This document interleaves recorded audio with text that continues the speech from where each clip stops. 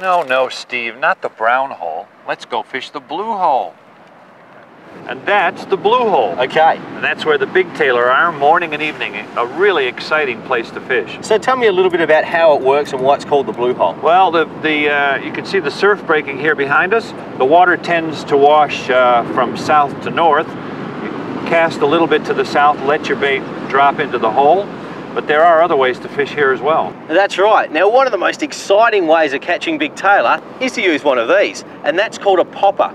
Now, a popper is a lure that sits on the surface or just under the surface, and it skims along quickly, and it actually creates a bubble trail behind the lure, which we call smoke. Now, for some reason, enormous tailor absolutely love this, so when you're working a reef for a really big tailor, try using a popper like this Yozuri Tiger here, and it's very exciting fishing. Now, I'd love to stay here and have a few casts of my favourite tailor, but it's going off on the Kalbarri Explorer, so let's go back there and see what's coming up now. As the afternoon was starting to draw to a close, Glenn took us to his secret Samson fish spot, and it didn't take long for things to really heat up. Yeah, righto guys, chuck him in, looks alright here. Solid fish. Might be a shark. Shaking his head. Everyone's catching Samson fish, but me! I can't get my lines in the water every time I try and drop down. You two catch something to the side. This is a fair size. It is, isn't it? It's not small. Because you're not exactly using the sport fishing tackle there, no. Have you finally got colour? Where is it? It's gone under the float. Just coming up. Here it is. Here it is. Oh, that's very big. Good size. That's very big. Well, Nice fish.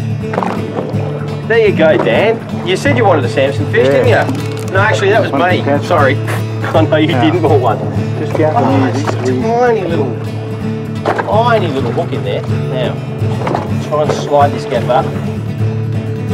Like a surgical operation, this. We don't want to hurt the fish. There we go. Perfect. Here we go. Whoa! Thank you, Steve. That's a monster. Yeah, drop that. Oh, Nice careful with the fish. We'll try and keep the fish off the ground because it's dry on the ground. And there's a tail. That's excellent. There's the head. I'm going to get the cap out.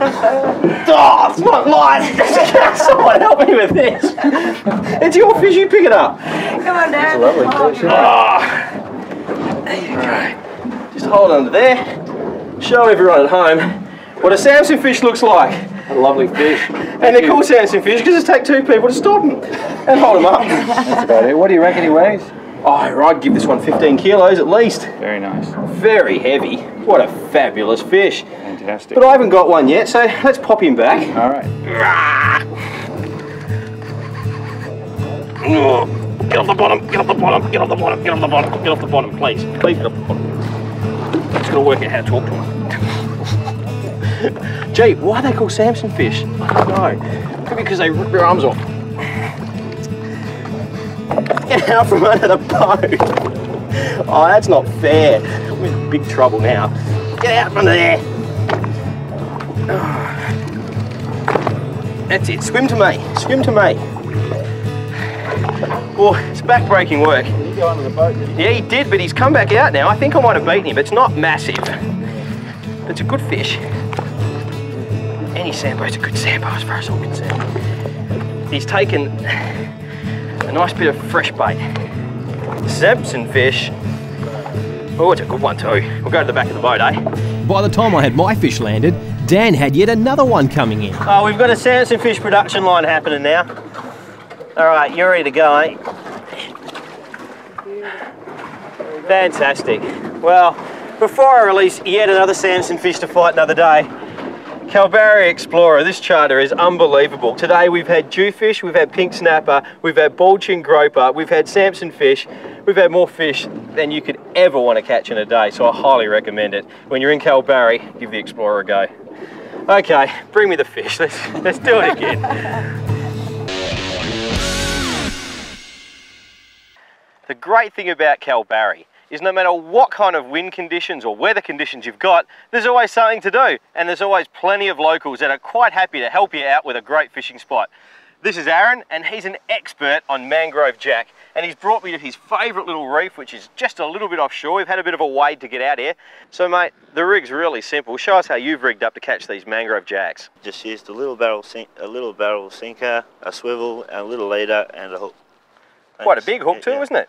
Oh yeah, number 4 I think it is. Now we put if you hand over your bait there, mate, it's really simple, isn't it? All you do is you peel a little bit of the prawn off like that, and you put it on tail first? Yep, tail first, just feed it around the barbs. Simple, okay, just like that. Yeah. Right up to the top of the shank, and there you have a baited hook. What could be easier than that? And then we just chuck it over the side of the ledge. And get a mangrove jack. Get a mangrove sounds easy, doesn't it? You make it sound too easy.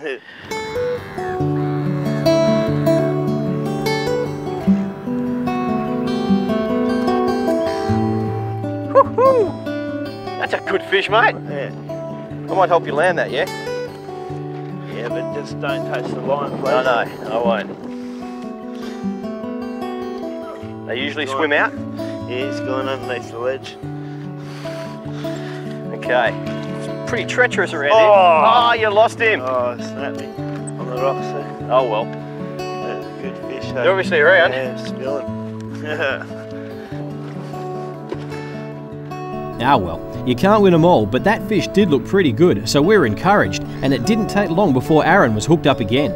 It's a good jack too. It's a good jack.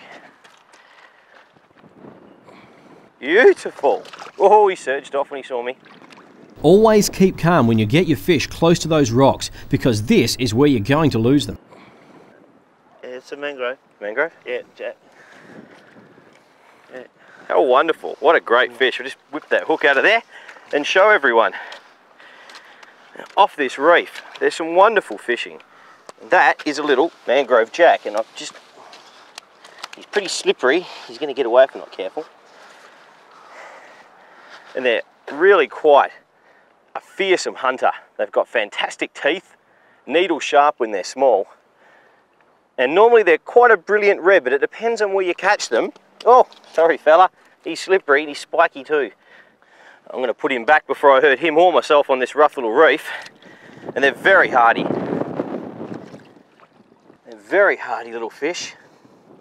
And his dorsal fin comes right up. Off he goes just like that. First mangrove jack of the day. I tell you what, this Aaron, he can certainly fish on this little reef here. I'm not sure Aaron was too keen on me letting his fish go like that, but he kept pretty quiet about it. As the sun started to go down, the mangrove jacks left and the bream came on the bite. Yes. Come on. Actually, it's got a bit of weight, this fish. Ooh, keep out of the rocks. Oh, it's a bream. He's just come up and he's gone back down again.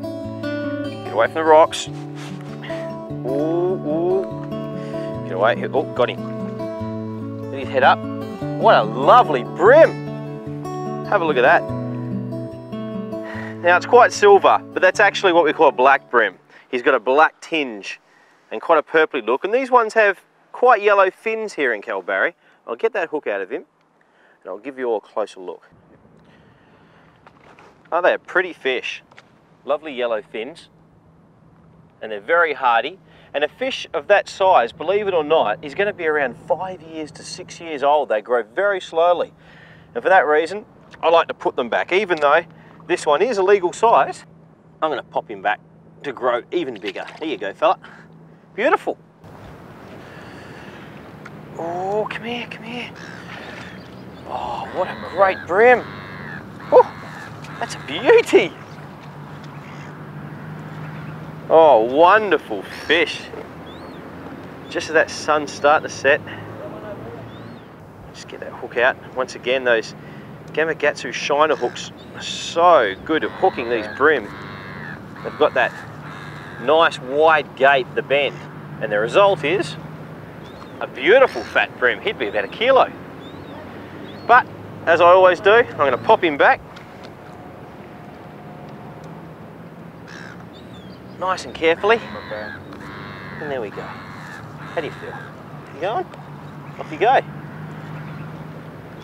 Well, there you go, Aaron. Thanks for sharing your spot with me. It's a bit of a secret spot, I know. It's not secret anymore, so don't tell anyone. It's between you and me and Aaron here. Thanks a lot, mate. I've had a great time on the rock. No worries. Kalbarri, there's so much you can do here.